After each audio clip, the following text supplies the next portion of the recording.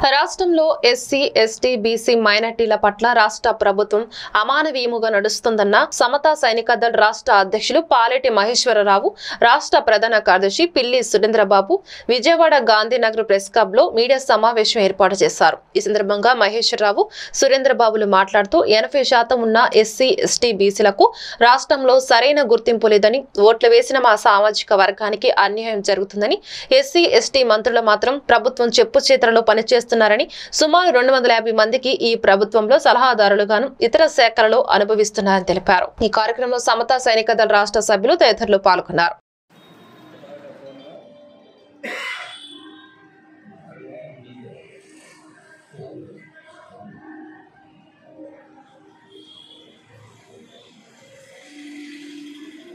పాలేటి మహేశ్వరరావు, సమతా సైనిక దళ రాష్ట్ర అధ్యక్షుడిని, అలాగే హైకోర్టు న్యాయవాదిని.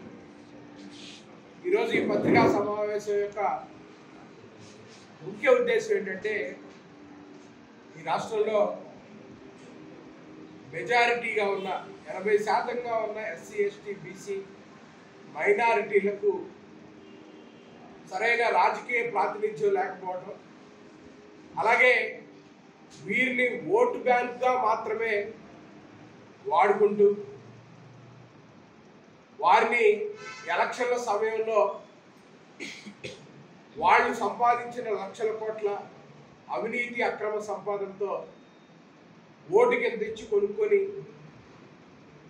తాము అధికారంలోకి వచ్చి అందుకు 100 రెట్లు దోపిడీ చేసి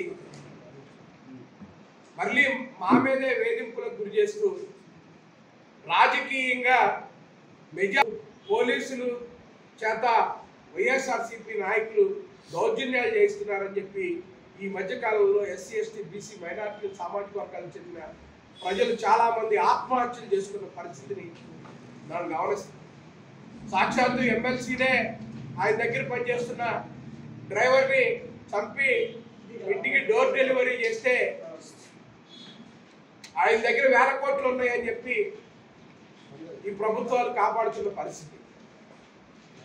మేము ఓటేయించుకొని మా పేకలు మేమే కోయించుకున్నట్లుగా ఈ రాష్ట్రంలోని ఎస్సీ, ఎస్టీ, బీసీ మైనార్టీ సామాజిక వర్గాలకు చెందిన ప్రజలు చాలా బాధతో కన్నీటి వేదనకు గురవుతున్న పరిస్థితి. ఈ రాష్ట్ర ప్రజలను మోసం చేసేసి బీజేపీ, ఆర్ఎస్ఎస్ ఏది చెప్తే అది అమలు చేసుకుంటా ఇక్కడ ఉన్న ఎస్సీ, ఎస్టీలు మోసం చేస్తున్న గనుడు ఎవరైందంటే మరి జగన్మోహన్ రెడ్డి గారు. అలాగే అసలు చాలా దౌర్భాగ్యమైన విషయం ఏంటంటే, ఈ రాష్ట్రంలో ఎక్కడా లేని విధంగా తాడికొండ కానివ్వండి, ఇది నందిగాం కానివ్వండి, పామూరు కానివ్వండి, జగ్గపేట కానివ్వండి, ఈ చుట్టుపక్కల బాపట్ల కానివ్వండి, ఇవన్నీ కూడా ఎస్సీ నియోజకవర్గాలు. అంటే రాజధాని కేంద్రంగా దాదాపు 5 ఎమ్మెల్యే సీట్లు, 1 ఎంపీ పార్లమెంట్ సీట్లు ఉన్న సిఆర్టీటీ పద్ధతులు. అంటే ఈ రాష్ట్రంలో ఎక్కడ అలాంటి పరిస్థితి లేదు. అలాంటి చోట రాజధాని పెడితే ఇక్కడ ఎస్సీలు ఎక్కువగా ఉండాలని చెప్పేసి ఏదో కమసామాజిక మీద ఇచ్చేయడం కోసం రాజధాని తీసేసి 4.5 సంవత్సరాలు రాజధాని లేని ఒక రాష్ట్రంలో సీఎం గా పనిచేసిన ఘనత చరిత్రలో నిలిచిపోయే సీఎం ఎవరైనా ఉన్నారంటే అది జగన్మోహన్ రెడ్డి గారి. ఈ దేశ చరిత్రలో ఎక్కడా ఇలాంటి పరిస్థితులు లేవు. పేదలకి పెత్తందారులకి ఇద్దాం. ఏంటి పేదలకి పెత్తందారులకి ఇద్దాం? అన్న క్యాంటీన్ పెడితే తీసేసి రాజధాని క్యాంటీన్ తీసుకొచ్చి నేను అంతకంటే. రైతులను జగన్ ప్రభుత్వం చిన్న చూపు చూస్తుందని రైతు నాయకులు ఆందోళన వ్యక్తం చేశారు. గుడివాడ తెలుగుదేశం పార్టీ నాయకులు వెనగంట్ల రాము కార్యాలయంలో రైతు నాయకులు మీడియా సమావేశం నిర్వహించారు. ప్రభుత్వ అనాలోచిత నిర్ణయాల కారణంగా అన్నదాత రోడ్డెక్కాల్సిన దుస్థితి దాపురించిందని, కృష్ణా జలాల రీషెడ్యూల్ చేసేందుకు బ్రిజేష్ కుమార్ ట్రిబ్యునల్ కు కేంద్ర ప్రభుత్వం అధికారాలు కట్టబెట్టినప్పటికీ మనకు రావాల్సిన నీటి వాటాను సాధించుకునే ప్రయత్నం చేయడంలో జగన్ సర్కార్ విఫలమైంది. ఈ కార్యక్రమంలో మల్లిరెడ్డి ప్రభాకర్ రెడ్డి, తూర్పు కృష్ణా డెల్టా మాజీ చైర్మన్ గుత్తా శివరామకృష్ణ, అందుగుల యేసుపాదం తదితరులు పాల్గొన్నారు.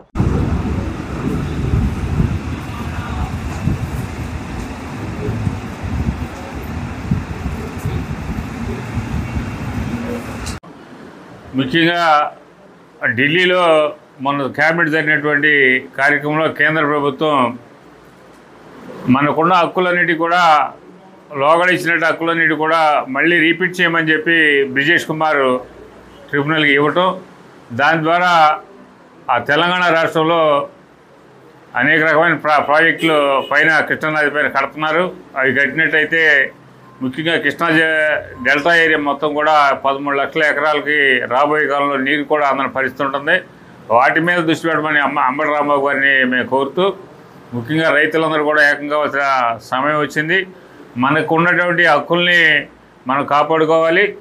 ఖచ్చితంగా ఆ పట్టిసీమ నీళ్ళు కనుక ఫుల్ టైం కనుక వదిలినట్టయితే ఈ రైతుకి ఎటువంటి ఇబ్బంది ఉండదు. అలా కాకుండా పట్టిసీమ నీళ్ళు కొద్దిగా తీసుకుంటున్నాం, పులిసింత నీళ్ళు కొద్దిగా తీసుకుంటున్నాం అని చెప్పి వారాబందీ కార్యక్రమం పెట్టి దాని ద్వారా నీళ్లు వదులుతున్నారు. ఎక్కడా కూడా ఏ ఎకరానికి కూడా పూర్తి స్థాయిలో నీళ్ళు అందక రైతు చాలా ఇబ్బందులు పడుతూ ఉన్నాడు. ఖచ్చితంగా ఇదే పరిస్థితి కనుక ముందు కాలంలో కూడా కొనసాగితే రైతు ఉద్యమం గట్టిగా చేసి ఈ రాష్ట్ర ప్రభుత్వాన్ని బుద్ధి చెబుతామని చెప్పి తెలియపరుచుకుంటూ సెలవు తీసుకుంటాం.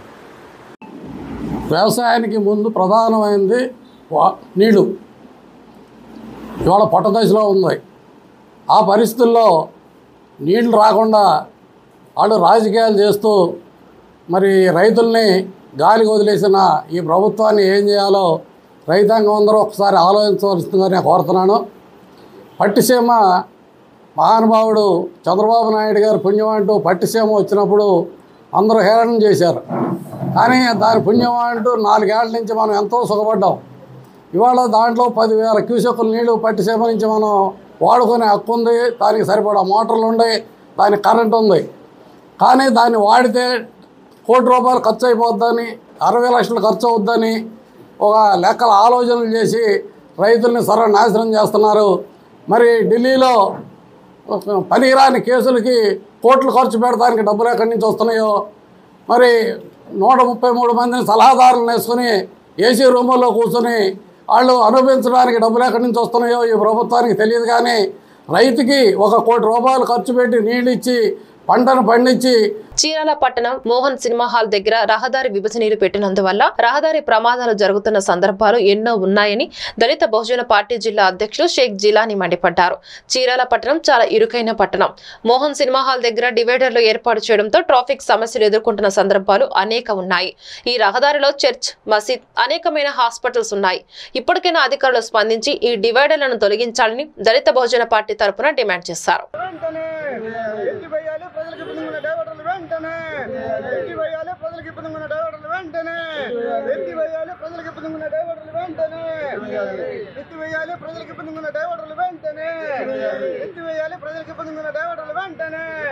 చీరాల పట్టణంలో అసలే మన చీరాల పట్టణం అంటే చాలా చిన్నది. అసలు రోడ్డు చూసారా ఒకసారి? మోహన్ దేవడ చిన్న రోడ్డు. అలాంటి రోడ్డు మీద ఈ డైవర్టర్లు పెట్టి ప్రజలకు ఇబ్బందిగా ఉన్నా ఇక్కడ చూడండి, అటు చూస్తే గవర్నమెంట్ హాస్పిటల్, అన్ని హాస్పిటల్సే, ఇటు కానీ అటు కానీ చర్చి కానీ. దీనివల్ల ప్రజలకు ఎంతో ఇబ్బందిగా ఉంది. ప్రజలు కింద పడి చాలా ఇబ్బంది పడుతున్నారు. మన దెబ్బలు కూడా తగిలి. దీనిపై కూడా వెంటనే కమిషనర్ గారు, డిఎస్పీ గారు, సీ గారు వెంటనే స్పందించి ఈ డైవర్టర్లు వెంటనే ఎత్తివేయాలి. ఎత్తివేసే వరకు మేము గత పాటు పోరాడతానే ఉంటాం చూడారా. ఎందుకంటే ఈ డైవర్టర్ వల్ల ప్రజలకి ట్రాఫిక్కి చాలా ఇబ్బందిగా ఉంది. కనుక ఈ డైవర్టర్లు వెంటనే ఎత్తివేయాలి. ఎందుకంటే చిన్న రోడ్లు ఉన్నది, ఇరుకు రోడ్లు మరి ఈ డైవర్టర్లు పెట్టి ప్రజల మీద భారం వేయడం చాలా అయితే ఇది కరెక్ట్ కాదు. ఈ వెంటనే డైవర్టర్లు తీసేయాలి. నేను దీని విషయంలో ఎమ్మెల్యే గారిని కూడా కలవడం జరిగింది. ఎమ్మెల్యే గారు కూడా దాని మీద స్పందించారు. తీసేస్తా ఉన్నారు, ఇంతవరకు చేయలేదు. దీన్ని వెంటనే ఎత్తివేయాలి. ఎత్తివేసే వరకు మేము పోరాడుతూనే ఉంటాం. మా నిరసన కార్యక్రమం జరుగుతూనే ఉంటుంది చూడారా. ఈ ఎత్తేసే వరకు నిరసన కార్యక్రమం ఆగదు. ఈ డైవర్టర్లు ఎత్తివేయాలి. ప్రజలకు ఇబ్బందిగా ఉన్న ఏదైనా సరే వెంటనే ప్రభుత్వం కానీ ప్రజలకు ఇబ్బందిగా ఏదైనా వెంటనే తీసివేయాలి. ఎందుకంటే కమిషనర్ గారు ఒకసారి చూడాలి. కమిషనర్ గారు కానీ, చైర్మన్ గారు కానీ, టీఎస్పీ గారు ఒకసారి చూడండి. ఇక్కడ ఒక ఆటో పక్కన ఒక ఆటో ఉండదు. ఒక ప్రజలు ఎంత ఇబ్బంది పడుతున్నారు ఒకసారి గ్రహించాలి సోదరులారా. మరి గ్రహించినప్పుడే దీనివల్ల డైవర్టర్లలో చాలా ఇబ్బంది పడుతున్నారు ప్రజలు. ఈ డైవర్టర్లు వెంటనే ఎత్తివేయాలి. నారా చంద్రబాబు నాయుడు అరెస్టుకు నిరసనగా అద్దంకి ఎమ్మెల్యే గొట్టిపాటి రవికుమార్ నేతృత్వంలో తెలుగుదేశం పార్టీ కార్యకర్తలతో కలిసి అద్దంకి మండల మోదేపల్లి గ్రామం నుండి తిమ్మయ్యపాలెం గ్రామం వరకు సైకిల్ ర్యాలీ నిర్వహించారు. మోదేపల్లి నుండి తిమ్మయ్యపాలెం గ్రామం వరకు సుమారు 10 కిలోమీటర్ల దూరం వరకు నిర్వహించిన ర్యాలీలో చుట్టుపక్కల గ్రామాల నుండి వందలాది మంది టీడీపీ కార్యకర్తలు ఎమ్మెల్యే గొట్టిపాటి రవికుమార్ వెంట పాల్గొన్నారు. ఈ సందర్భంగా గొట్టిపాటి మాట్లాడుతూ రాజకీయ కక్షతోని చంద్రబాబు నాయుడు అరెస్టు చేసి జైల్లో వేశారని, త్వరలో చంద్రబాబు నాయుడు కడిగిన ముత్యంలో బయటకు వస్తారని ఆయన ఆకాంక్షించారు.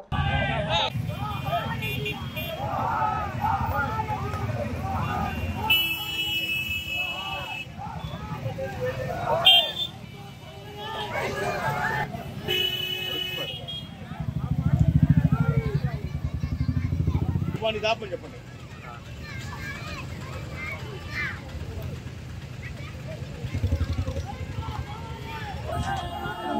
వాళ్ళని బొమ్మనన్న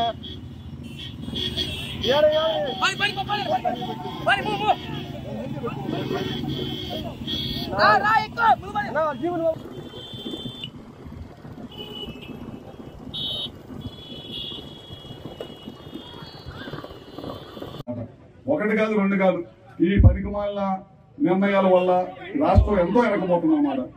అదే కాకుండా మీరు అందరూ కూడా అందరూ తెలుసుకుంటారు స్కిల్ డెవలప్మెంట్ కేసు కానీ, అట్లానే ఇన్నర్ రింగ్ రోడ్డు లేని ఇన్నర్ రింగ్ రోడ్డు మీద కేసు కానీ, అదేవిధంగా ఫైబర్ నెట్ అంటే దాదాపు 150 రూపాయలు 149 రూపాయలతోటి మనందరూ కూడా కనెక్షన్స్ అయ్యింది ఇస్తే ఆ రోజు 5,000 కోట్లు అయితే అన్నారు కేంద్ర ప్రభుత్వం. కాదు 250 కోట్లతో నేను చేస్తానని చెప్పి 250 నుంచి 270 కోట్ల రూపాయలతోటి ఉన్న కరెంట్ స్తంభాలను వాడుకొని దాని ద్వారా కరెంట్ ఇచ్చి దాని ద్వారా ఇంటర్నెట్ కనెక్షన్ కానీ మన టీవీ కనెక్షన్ కానీ ఇచ్చిన ఘనత చంద్రబాబు నాయుడు గారిని. ఇక్కడ ఉన్న యువకులందరూ కూడా తెలుసుకోవాల్సింది ఏంటంటే ఆ సంస్థ ద్వారా కూడా ఏదైతే అవినీతి జరిగిందన్నారో ఆ సంస్థ ద్వారా కూడా ఇవాళకి గవర్నమెంట్ కి 900 కోట్ల పైన లాభం వచ్చిందనమాట.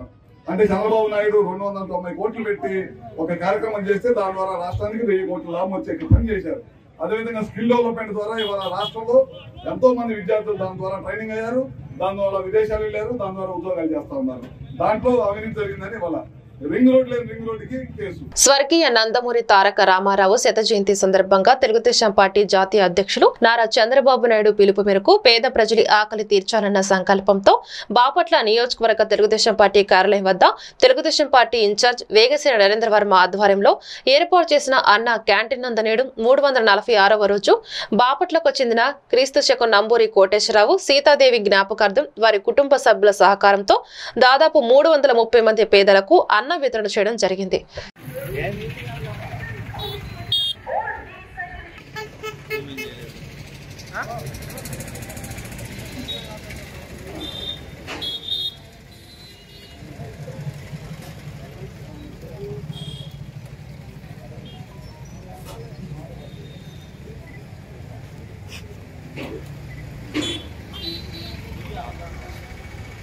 ఓకే వచ్చేయండి.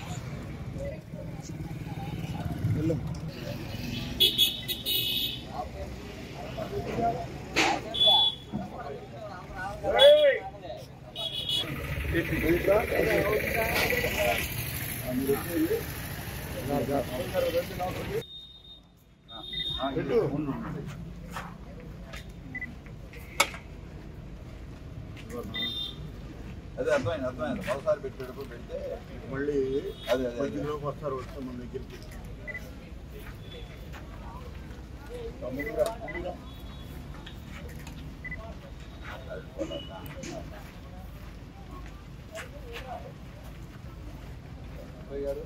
నేను టీకి పెడతా. నమస్తే నమస్తే.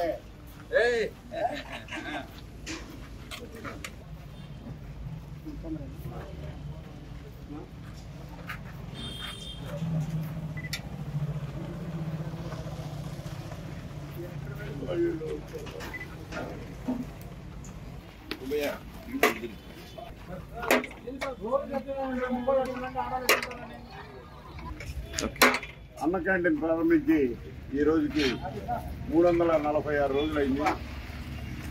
ఈ రోజున కోటేశ్వరరావు గారు వారి శ్రీమతి గారి జ్ఞాపకార్థం వారి కుమారుడు నంబూరి సుబ్బయ్య గారు మరియు వారి కుటుంబ సభ్యులందరూ కూడా ఈ రోజున ఈ అన్నదాన కార్యక్రమాన్ని ఏర్పాటు చేశారు. వారికి వారి కుటుంబానికి తెలుగుదేశం పార్టీ కుటుంబ సభ్యుల తరఫున కృతజ్ఞాపవందనాలు తెలియజేస్తున్నాం. అట్లాగే మన ఇన్ఛార్జి గారు అయినటువంటి వేగేసిన నరేంద్ర వర్మ గారు కూడా వారి కుటుంబ సభ్యులకు ఈ రోజున ఈ అన్నదాన కార్యక్రమం ఏర్పాటు చేసిన సుబ్బయ్య గారికి వారి తరఫున కృతజ్ఞాపవందనాలు తెలియజేస్తున్నారు.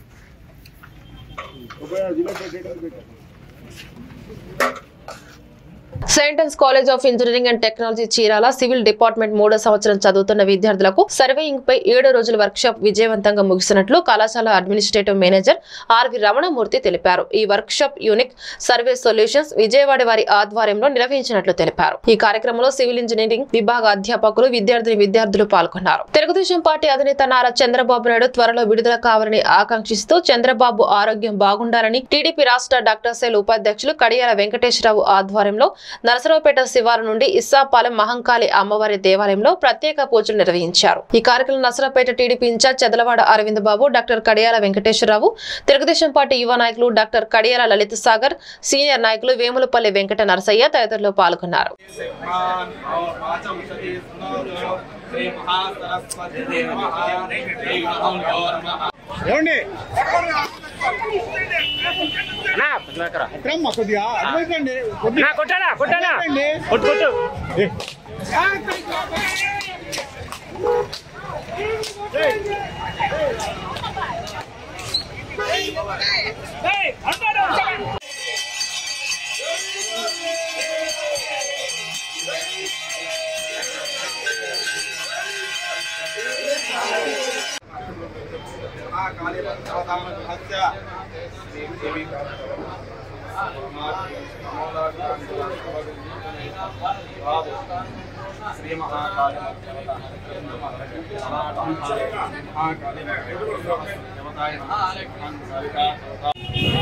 ప్రపంచంలోని తెలుగు వారంతా నారా చంద్రబాబు నాయుడు గారి అక్రమ అరెస్టుని ఖండిస్తున్నారు. 35 రోజులుగా ఎన్నో కార్యక్రమాలు చేస్తూ నిరసన తెలియజేస్తూ ఉన్నారు. అయినా సరే ఈ ప్రభుత్వానికి దున్నపోతు మీద వర్షం పడ్డట్టుగానే ఉంది, కానీ ఏం పుట్టినట్టుగా లేదు. ఈ 35 రోజుల్లో చంద్రబాబు నాయుడు గారి ఆరోగ్యం క్షీణించి బరువు తగ్గటం, డీహైడ్రేషన్కి గురవటం, చర్మవ్యాధులు రావటం ఇవన్నీ కూడా జరుగుతుంటే వాళ్ళు కుటుంబ సభ్యులు ఇచ్చే ఆహారంలో ఏదో కల్తీ ఉందని ఆరోపణ చేస్తున్నారంటే ఎంతటి నీచమైన సంస్కృతి ఈ వైసీపీది అని ప్రజలంతా గమనించాలి. ఎందుకంటే వాళ్ళ సంస్కృతి బాబాయిని గొడ్డలి వేటు, తల్లి చెల్లిని పంపించడం, తల్లి చెల్లి మీద కూడా హత్యాయత్నాలు చేస్తారు వాళ్ళు గ్యారంటీగా. అదే కోవలో మా నాయకుడికి ఏదైనా హాని తల పట్టాలనే ఆలోచనలో ఉన్నారు. అందుకు తగ్గట్టుగా మేము బాబు గారిని ఒక సూపర్ స్పెషాలిటీ హాస్పిటల్కి రిఫర్ చేయమని మేము అందరూ గట్టిగా కోరుతున్నాం. అలాగే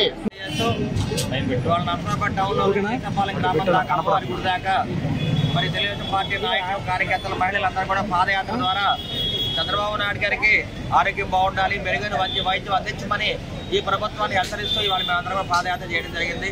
మరి చంద్రబాబు నాయుడు గారిని 35 రోజులుగా రాజమండ్రి సెంట్రల్ జైల్లో ఉంచి సరైన సౌకర్యాలు లేకుండా ఆయన చాలా ఇబ్బంది పెడుతున్నారు. ఎందుకంటే ఆయన రూమ్లో ఇవాళ టెంపరేచర్ 40 డిగ్రీ సెంటిగ్రేడ్ ఉంది. అటువంటి టెంపరేచర్లో 73 ఏళ్ల వయసున్న వ్యక్తి చిన్న ఫ్యాన్ కింద ఏ విధంగా ఉండగలను ఒకసారి ఆలోచన చేయమని ప్రభుత్వాన్ని హెచ్చరిస్తున్నాము.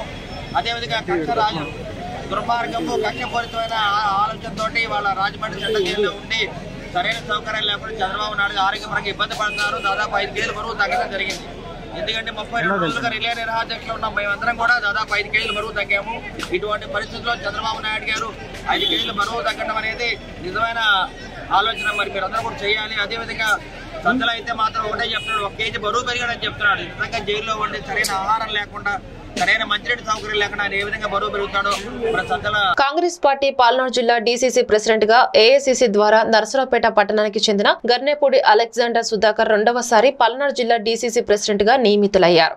ఈ సందర్భంగా ఆయన మాట్లాడుతూ కాంగ్రెస్ పార్టీ పల్నాడు జిల్లా డీసీసీ ప్రెసిడెంట్ గా రెండవసారి ఎన్నికైనందుకు చాలా సంతోషంగా ఉందని, అదేవిధంగా ఈ నియామకానికి సహకరించిన ఏఐసీసీ అధ్యక్షులు మల్లికార్జున ఖార్గే, సోనియా గాంధీ, రాహుల్ గాంధీకి, పీసీసీ అధ్యక్షులు మస్తాన్ వలికి, అదేవిధంగా పల్నాడు జిల్లాలో ఉన్నటువంటి ఇతర నియోజకవర్గ కాంగ్రెస్ పార్టీ ఇన్ఛార్జీలందరికీ పేరు పేరున ధన్యవాదాలు తెలుపుతున్నారని అన్నారు. ఈ కార్యక్రమంలో దళిత బహుజన హక్కుల పోరాట సమితి అధ్యక్షులు గోదా Ramesh Kumar, PCC delegate Krishna minority నాయకులు మొండితోక ప్రసన్న, రొంపిచెర్ల కాంగ్రెస్ పార్టీ అధ్యక్షులు శ్రీను తదితరులు పాల్గొన్నారు.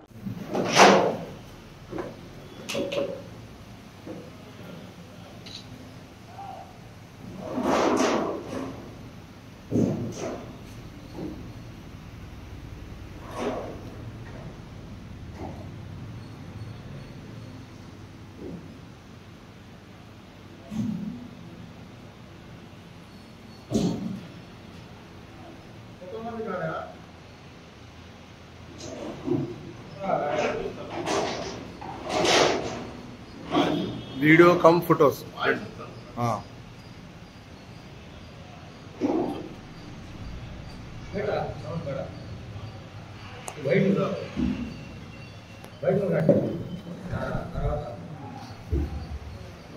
నమస్కారం అండి.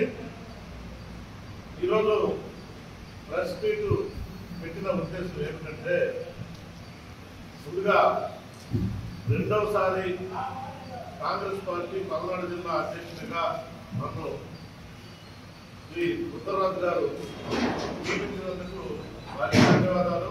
అలాగే నా పదవికి రావడానికి సహకరించిన, ఆశీర్వదించిన మల్లికార్జున ఖర్గే గారు, సోనియా గాంధీ గారు, రాహుల్ గాంధీ గారు, అలాగే మస్తానూరి గారు, కేడిసి రామచంద్రరావు గారు, కొప్పుల రాజు గారు, వీరందరూ కూడా నా పదవికి రావడానికి సహకరించిన గొప్ప వ్యక్తులు.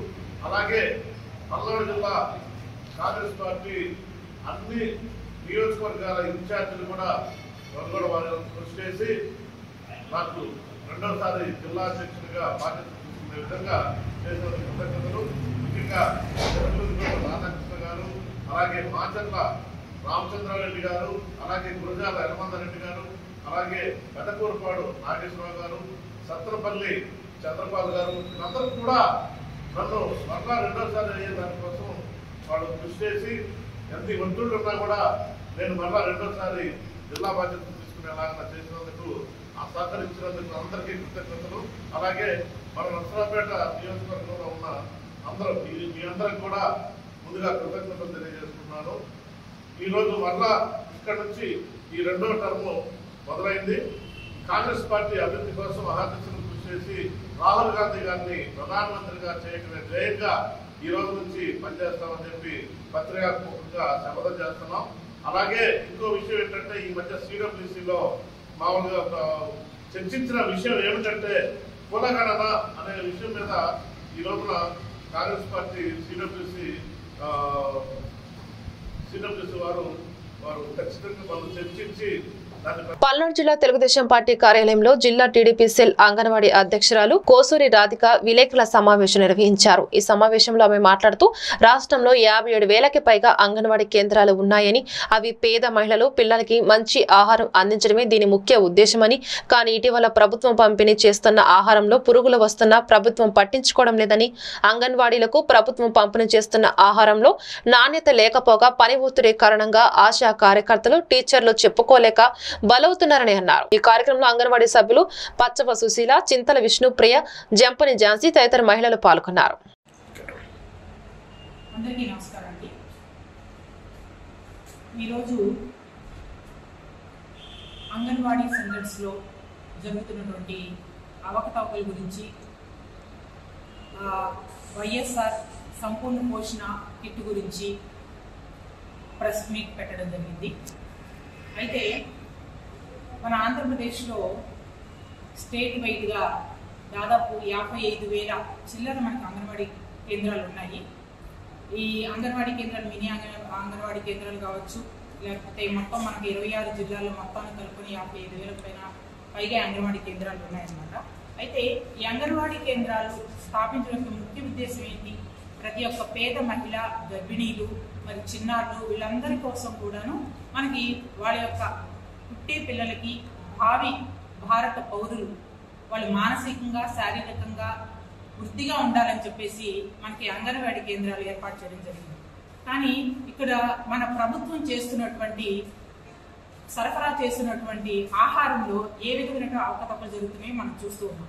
మనకి రీసెంట్గా జరిగిన వాటిలో చిత్తూరులో జరిగిన ఒక అంగన్వాడీ కేంద్రంలో ఒక ఖర్జూరపు ప్యాకెట్లలో వచ్చినప్పటికీ పాము కళేబరం అనేది కనిపించింది. అట్లాగే మీకు ఒక పేపర్లో చూపిస్తాను. ఒకటి గూడూరులో జరిగినటువంటి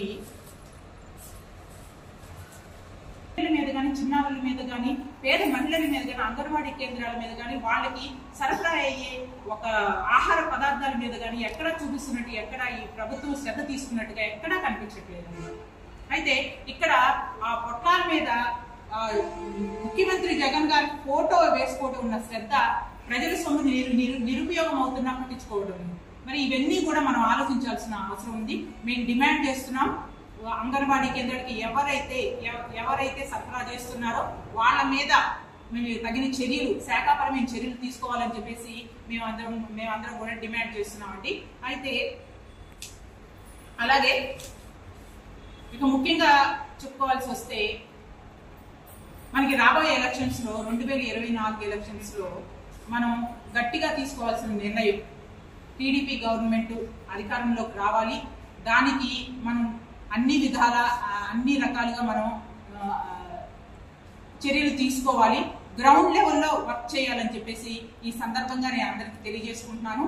ఇక్కడ అంగన్వాడీ డ్వాక్రా మహిళా పార్లమెంట్ అధ్యక్షురాలిగా ఇక్కడ ఉన్నటువంటి అంగన్వాడీ కేంద్రాల్లో తప్పకుండా ఆహారం మీద, సరఫరా అయ్యే ఆహారాల మీద ఎటువంటి పొరపాట్లు లేకుండా. పల్నాడు జిల్లా తెలుగుదేశం పార్టీ కార్యాలయంలో రాష్ట్ర డాక్టర్ సెల్ సభ్యులు సంయుక్త మీడియా సమావేశం నిర్వహించారు. ఈ సమావేశంలో రాష్ట్ర డాక్టర్ సెల్ ఉపాధ్యక్షుడు డాక్టర్ కడియాల వెంకటేశ్వరరావు మాట్లాడుతూ, చంద్రబాబు ఆరోగ్య విషయంలో మాకు సందేహాలు ఉన్నాయని, 73 సంవత్సరాల వయసులో చంద్రబాబు నాయుడిని కావాలని ఇబ్బందికి గురి చేస్తున్నారని, ప్రతిపక్ష నేతలు ఏమి చెప్పినా ప్రభుత్వం వినే పరిస్థితి లేదు. సొంత బాబాయినే గొడ్డలి వేడుతో చంపిన వ్యక్తులు ఈ రోజు మనకి నీతి వ్యాఖ్యలు చెప్పడం సిగ్గుచేటుగా ఉందని తెలిపారు. ఈ కార్యక్రమంలో రాష్ట్ర తెలుగుదేశం పార్టీ డాక్టర్ సెల్ అధికార ప్రతినిధి డాక్టర్ నాగోతు ప్రకాష్, జిల్లా డాక్టర్ సెల్ సభ్యులు డాక్టర్ వరబాబు, డాక్టర్ పువ్వాడ సూర్యనారాయణ తదితరులు పాల్గొన్నారు.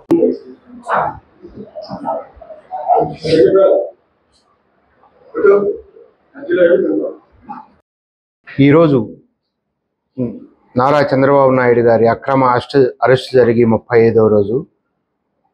73 ఏళ్ల వయసులో అనేక ఆరోగ్య సమస్యలు ఉన్న వ్యక్తిని తీసుకెళ్ళి ఏ సౌకర్యము కల్పించకుండా అక్రమంగా జైల్లో ఉంచుతున్నారు. ఆ విధంగా ఈ నెల రోజుల్లో అనేక సమస్యలు చంద్రబాబు నాయుడు గారికి ఆరోగ్య సమస్యలు వచ్చినాయి. వాటిలో ముఖ్యంగా చర్మ సమస్య, డీహైడ్రేషను, వెయిట్ లాస్, ఇవన్నీ కూడా పోవాలి అని మొదటి నుంచి సరైన సౌకర్యాలు కల్పించాలని పదే పదే రాష్ట్ర వ్యాప్తంగా విజ్ఞప్తి చేస్తున్నాం. అయినా ఈ ప్రభుత్వానికి దున్నపోతమైన వర్షం పడ్డట్టే ఉంది, కానీ ఏమీ చీమ కుట్టినట్టు కూడా లేదు. ఎందుకంటే వాళ్ళు ఒక అరాచక శక్తులు, విధ్వంస పాలకులు. అలాంటి వాళ్ళకి కేవలం బాబాయిని గొడ్డలపేటతో హత్య చేయించటం, తల్లి చెల్లిని రాష్ట్రం నుంచి పారదోలటం, ఎవరు ఎదురు తిరిగితే వాళ్ళని లోపలేయటం, అక్రమంగా కేసులు పెట్టి, ఈవెన్ సోషల్ మీడియాలో పోస్టులు పెట్టినా వాళ్ళ మీద అక్రమ కేసులు పెట్టడం, ఇలాంటివన్నీ వాళ్ళకి అలవాటైపోయినాయి. వాళ్ళు రాష్ట్ర వ్యాప్తంగా దాచుకోవటంతోనే సరిపోతుంది. ఇసుక మాఫియా, మట్టి మాఫియా, అలాగే ల్యాండ్ మాఫియా, అలాగే మద్యం మాఫియా, ఇవన్నీ కూడా వాళ్ళకి సర్వసాధారణం అయిపోయినాయి. ఎదుటి వాళ్ళని గేలి చేస్తూ మాట్లాడటం. ఈరోజు సజ్జల కామెంట్స్ చూస్తుంటే ఎంత అసహ్యంగా ఉన్నాయంటే, నారా చంద్రబాబు నాయుడు గారు వెయిట్ తగ్గడానికి కారణం సొంత ఇంట్లో నుండి పోయే ఫుడ్లో ఏదన్నా కలుపుతున్నారేమని ఆరోపణ చేస్తున్నారంటే వాళ్ళు ఎంత నీచమైన వ్యక్తో, ఏ విధమైన రాజకీయానికి దిగజారుడుగా ఉన్నారో అర్థమవుతుంది ఈ రాష్ట్ర ప్రజలకు. అయినా సరే ఈరోజు ఒక మెడికల్ రిపోర్ట్ చూసాం. ఆ మెడికల్ రిపోర్ట్లో బాబు గారికి మందులు సూచించడంతో పాటు ఆయనకున్న సమస్యలు కూడా రాసుకొచ్చారు. స్కిన్ ఎలర్జీ ఉంది, ప్యాప్యూల్స్ ఉన్నాయి, పుస్ట్యూల్స్ ఉన్నాయి, వెయిట్ లాస్ ఉంది. దానికి తదనుగుణంగా చర్యలు తీసుకోండి, డ్రగ్స్తో పాటు కూల్ ప్రదేశంలో ఉంచండి అని సూచించడం జరిగింది. అయినా సరే ఈ ప్రభుత్వం డాక్టర్లతో మీట్ కాకుండా, డాక్టర్ల స్టేట్మెంట్ కాకుండా. ఈ వార్తలు ఇంతటితో సమాప్తం. మరొక బులెటిన్లో మళ్ళీ కలుద్దాం. అంతవరకు సెలవు.